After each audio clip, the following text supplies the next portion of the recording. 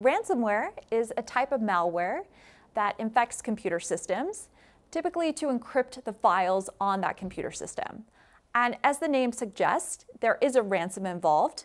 So the actors behind these attacks, they'll reach out to the victim and share a ransom note that demands some amount to be paid, typically in cryptocurrency, to some address, in order for these attackers to share a decryption key that will allow the victim to decrypt their files. So this is sort of the original ransomware 1.0 attack. There have been different developments in this space over time.